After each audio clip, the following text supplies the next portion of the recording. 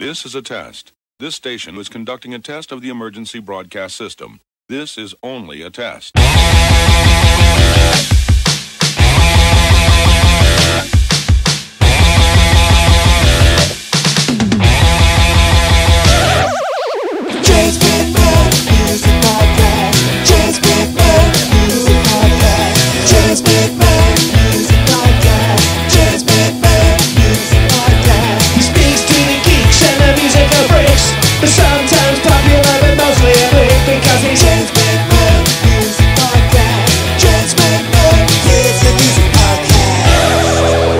This concludes this test of the emergency broadcast system. Cool. All right. Well, very nice to meet your acquaintance. Where are you guys? I'm in Amsterdam. In where? Amsterdam. You're in Sudan? Amsterdam. You're going to have to say that one more time. Yeah. Amsterdam. You're in Amsterdam, right? Okay. Amsterdam, sorry. It's very different to Sudan. That was very different. Yeah. Colder here. I'm pleased that we've established that before we proceed. What about you, man? I'm in Stockholm. Oh, okay, right. So we've gone proper European here, haven't we? International, yeah. Are you all based in different cities across Europe, or? So we two are in Europe, and then the rest of the guys in London, Japan sometimes. Yeah. You were all in Hackney at one point, though, right? Well, yeah. That's where we sort of started, and we all used to live in Hackney, yeah. And how we lost each other actually. Yeah, how does the band work now that there is some that there's some miles between you? So for shows, I think whenever we got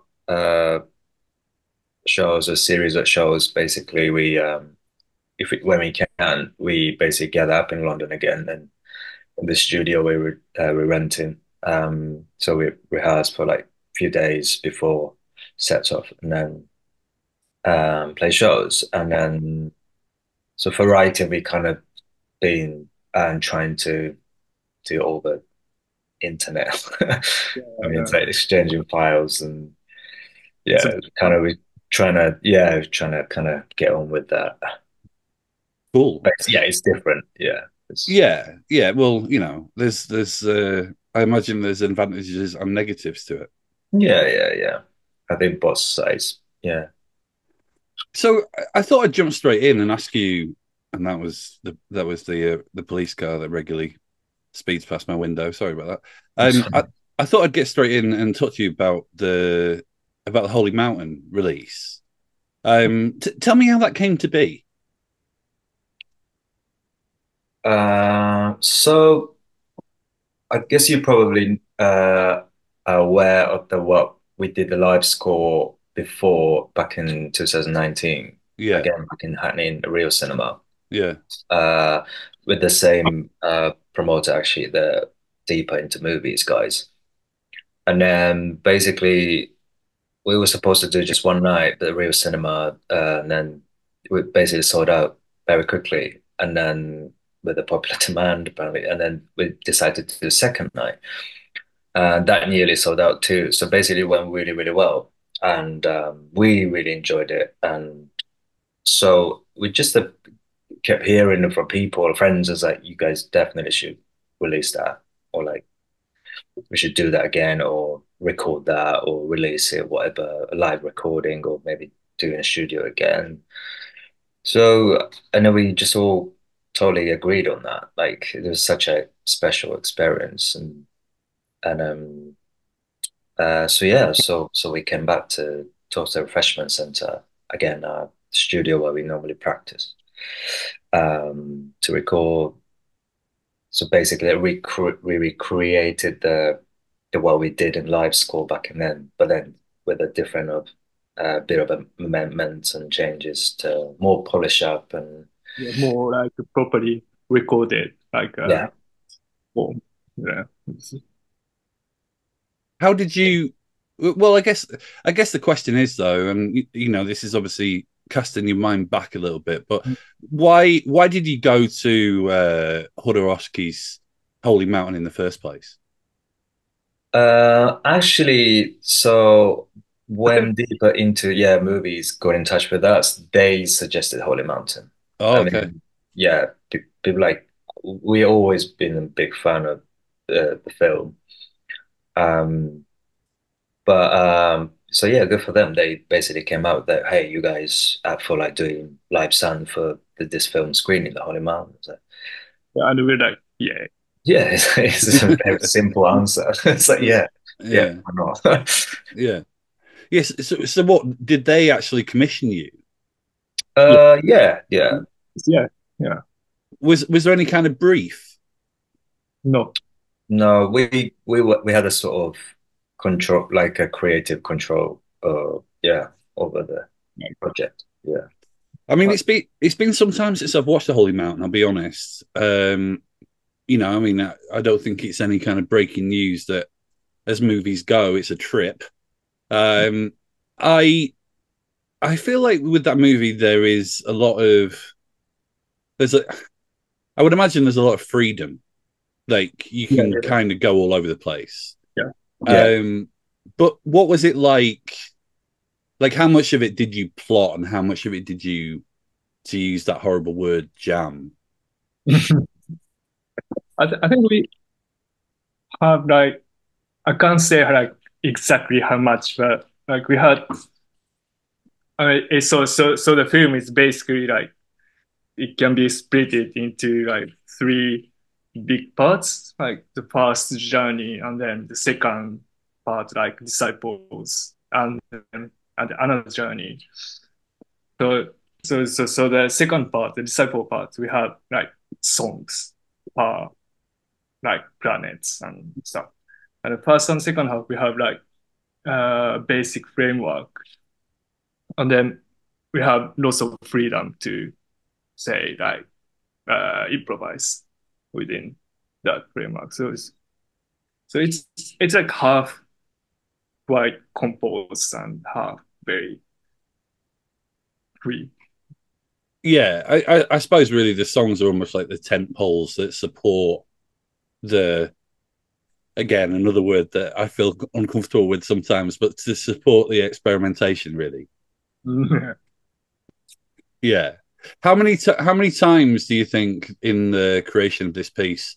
How many times do you think you watched the movie? Uh, I I'm, mean, I'm really confident that like we are one of the very um, few people that watched it over like 20 times. yeah. I Maybe mean, with more. it, yeah, but not crazy times, like 100 or anything.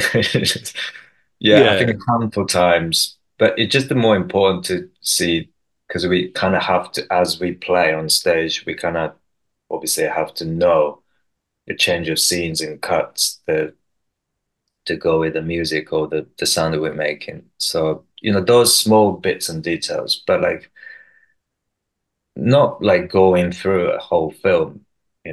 So maybe not many times, not even. Well, I Yeah. mean, over 20 times is a It's, fair. I mean, it's very quite draining I mean, movie. It's quite intense. And Yeah. we kind of like drew lots of like I mean obviously there are lots of inspiration from the actual film like visuals. So like we kind sort of like used it as a graphic score kind of thing. Yeah, yeah. So, so we must have watched it like many times. What Yeah. what do you mean a graphic score? Graph score like score in Scoring. So it was a part of even visually the watching the Holy Mountain was a part of the composing. Oh, And okay. Yeah, yeah.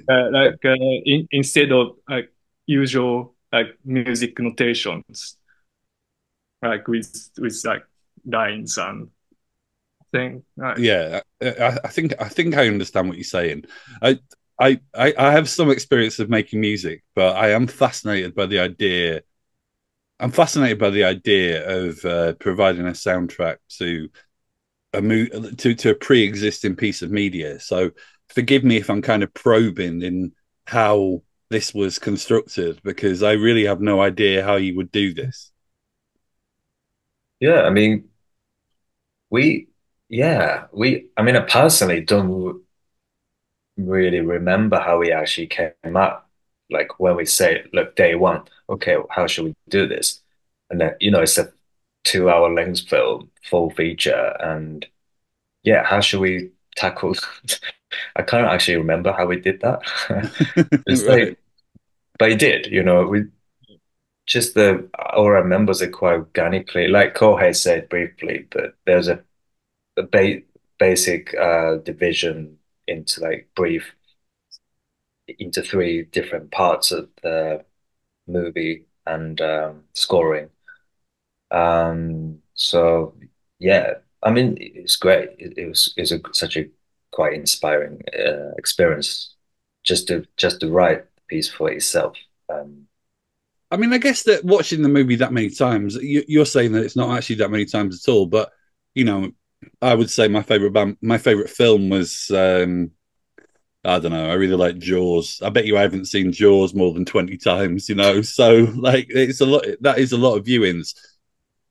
In that time of watching it and thinking about it and composing to it, do you think you understand what that movie's about? Because I'm not sure I completely understand what that movie's about. Good Yeah, question. that's a good point. Not Jaws. Jaws is about a I shark. know. Jaws is about a shark, but It was about killer shark. yeah. Maybe there's some hidden meaning behind it. I don't know. Yeah, I think that to be fair, I think there is a little bit in there that's about family and community, but we digress.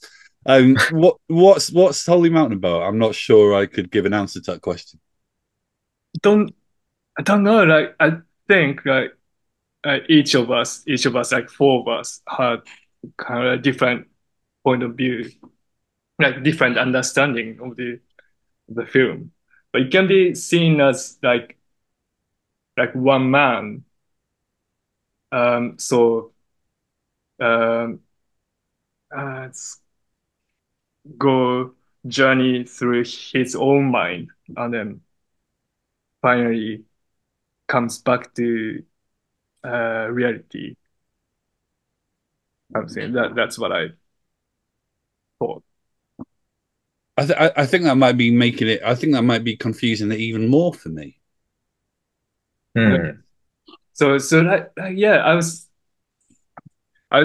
listening to the music we made earlier today, and then looking through like kind of like um, notes we made like when we were writing the film, and then like so from the three big division of the film, the first part is like kind of like um it looks so delusional, like, and then the second part, the disciple part, like it's like kind of like representing those of different aspects of this person.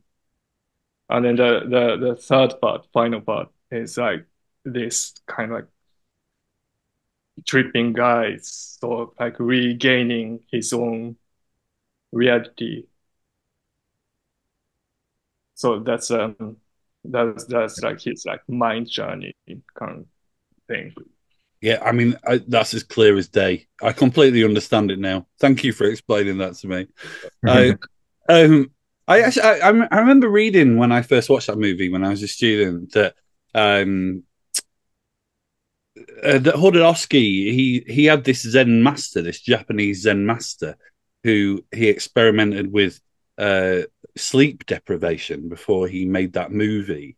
And I also remember them ordering some of the actors to take psychedelics when they were filming. So Right. I think it's completely fine that we don't really understand it. But I always thought it had something to do with like that it was almost sort of like a critique of the idea of heaven in a way. Like, I mean, I'm not explaining that very well, but that's always kind of what I took from it. That it was almost about it was almost sort of like a celebration of simple pleasures as opposed to like eternal wonder. This might be why I made my living as a music critic as opposed to a film critic, because that's not the greatest of dissections of the movie. But that's always what I took from it. But still, I think it'd be better if there were some sharks in it. Yeah. I mean, there's a lot of. I mean, I guess just no spoilers, or it doesn't matter because it's not the whole point of this. Yeah.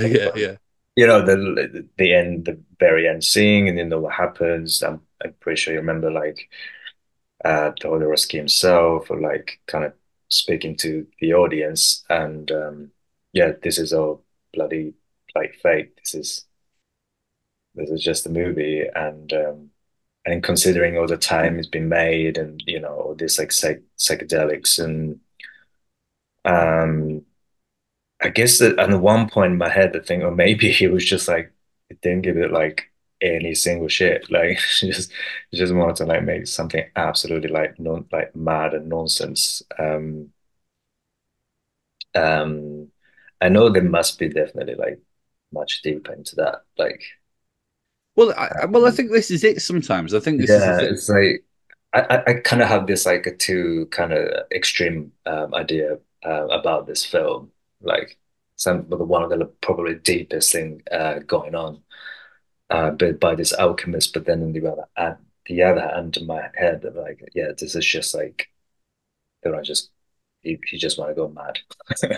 Yeah, I think this is one of the things that's really interesting about art, and I sometimes wonder. I remember being in a gallery once, and some people. It was a gallery where there was some Picasso exhibited, and I think Picasso is. This is not breaking news by any stretch of the imagination, but I think Picasso is very interesting. And there were a bunch of people who were sort of pondering about what this. I can't remember what piece it was, but what this piece meant. And I sort of just had this like image of Picasso just kind of like laughing from the great beyond, just kind of at the attempts to try and understand something that really perhaps he just kind of created for his own amusement. And that does make me think a little bit about music writing. I think this thing about Ningen. I remember reading an interview with you once when you almost said acid rock. What's acid rock? You know, because people always describe you as acid rock, right? Whatever that is. And I do feel like your band, you've had an extraordinary amount of bullshit written about your band. People love just throwing adjectives around when they're writing about Boningen. What do you think that people get wrong about your band? It's not much like wrong like adjective. Like some, I remember. Oh no, I can't remember. There are some weird ones. Like no, I should have write it down or some. Here's a good one. Jazzed up acid punk. That's that's also like completely like bonkers. Like, it sounds cool. I want to hear what sounds like. Jazzed up. Yeah. Do you know what I mean? Like, I mean, so yeah, I mean, like, 'cause none of them like wrong or uh we did get bad impression with. Because I'm sure some part of the music there's an essence of metal in it, big riff, like some punk as well. So yeah, I guess just this. I think it's just make more fun for people to categorize like music like what we do. Yeah, because Yeah, I it's mean, kind of hard to. It is hard to describe. Like, well, kind of. I mean, I would just describe it as a psychedelic rock band. I think that kind of covers everything that it needs to cover, really. I think there was a period with music writing, really before the internet, where there was some real validity in attempting to describe music in such a way. And I think that now, when people can just listen to the music for themselves, that it's not required so much. And I actually think that there's a challenge in the way that we write about music and also art because of that. you're not trying to describe something to someone who has no access to the music itself. But I'm quite fond in a way of music journalists throwing around descriptors, but I just feel like your band get it more than more than a lot of bands. I sort of read reviews of your records and I go, I'm not really learning much about what this record's about, but I'm sure being sent on some strange linguistic journeys along the way. Interesting. Yeah. I mean, my favorite could be, I mean, no one I think I've ever called us this way, but not as in genre, but I really like that term, just the words, combination of words like hard rock. Like I said, not as in As like in as Asian. in genre in the record shop. See what I mean? Because Oh, so yeah. maybe because I'm not like a native English speaker, like because it's hard and then I I, know I, this sounds a bit silly, but I feel like you get a lot of that in Japan, actually, in record shops. There was a record shop that I remember. the massive like those heavy metals and those market huge. Yeah, yeah. I've been to some of the best record shops I've ever been to when I was in Tokyo, and I remember kind of going in, and there would be little descriptors about the records.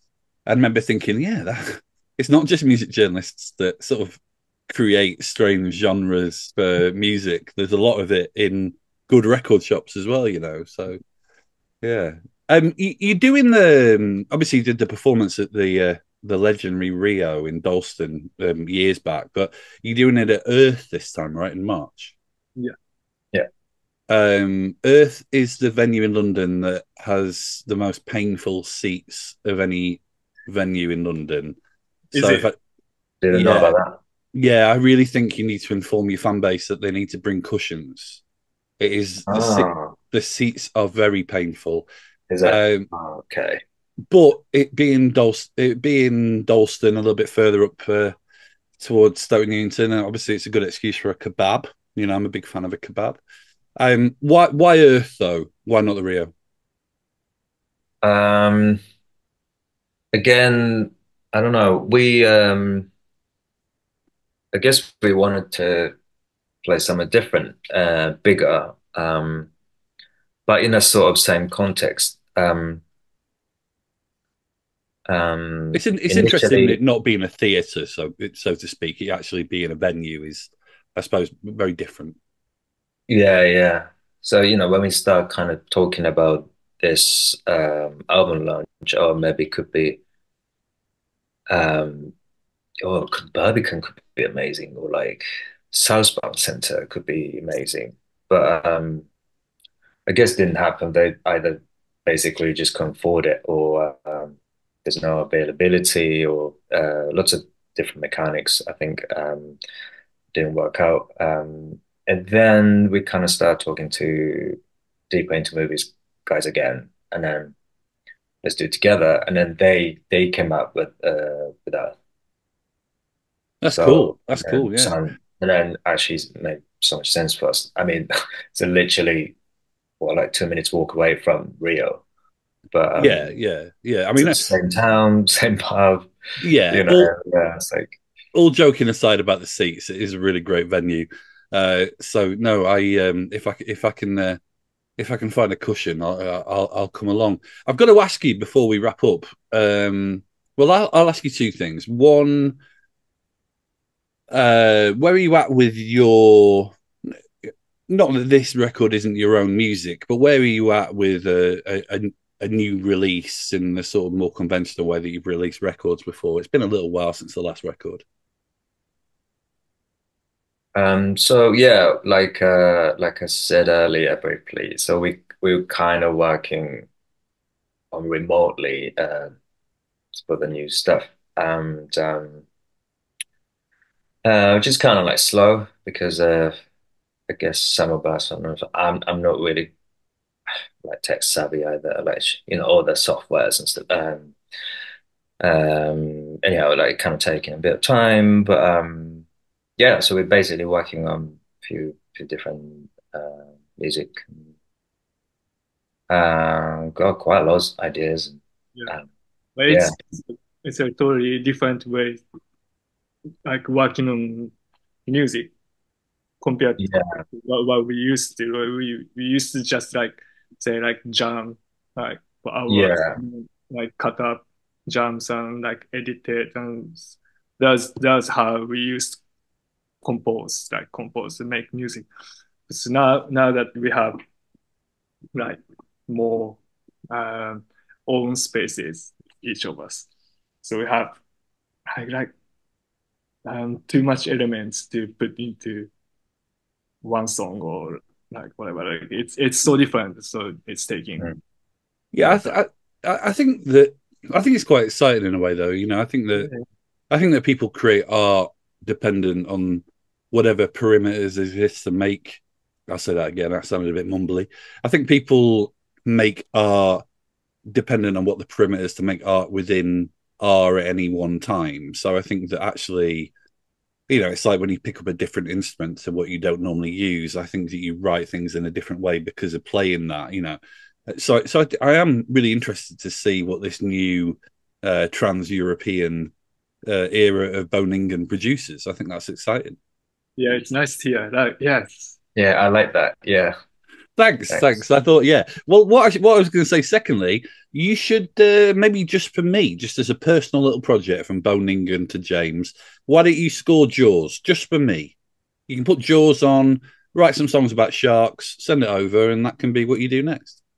Yeah, that sounds actually really fun. I'm going to take this as a verbal contract. Verbal contract. I mean, because Jaws is such an amazing film. Yeah, it's classic. Yeah. I think every time I watch Jaws, I mean, I know it's a very mainstream movie, but every time I watch Jaws, I just think this movie's got everything that I want from a movie. I just think it's you know, I think that, you know, if you've been slightly critical, you could say, oh, the shark kind of looks crap, but it doesn't really look crap.